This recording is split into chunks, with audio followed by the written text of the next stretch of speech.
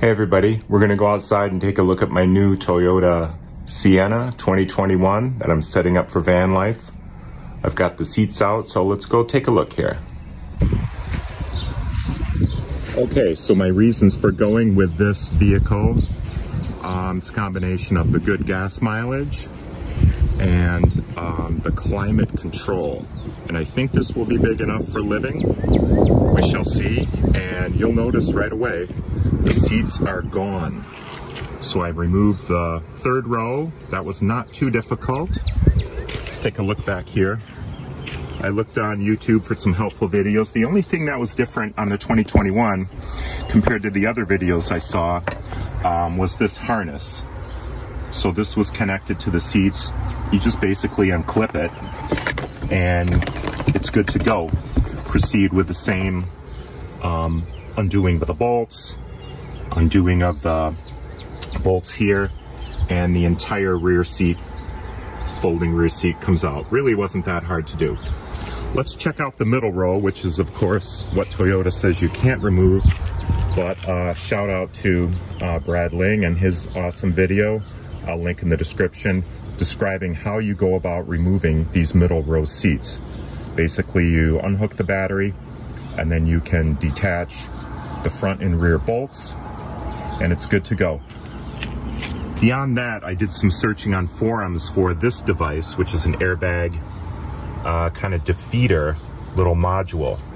So I have two of these and you plug them into the yellow plugs, and that basically fools the airbag system into thinking the airbags are still on for these middle row seats, so you don't get any warning lights or any weird sounds or anything. So that is pretty important.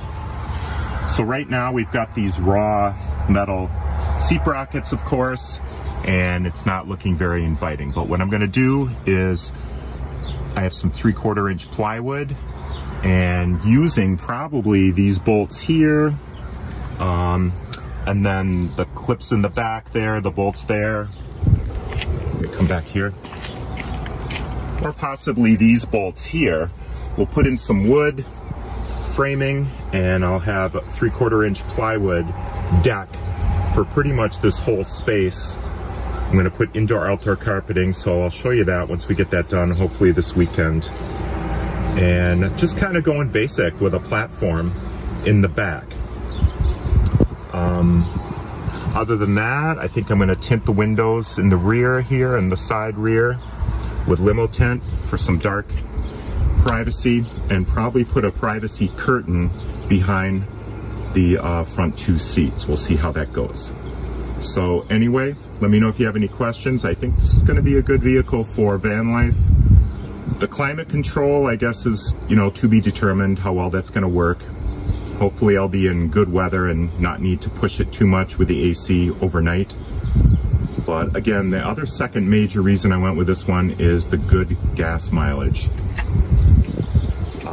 I think it's a solid choice. A little expensive to buy, but I think it'll be worth it for several years of van life. So thanks for watching, and we'll see you in the next video where I show the platform. Take care.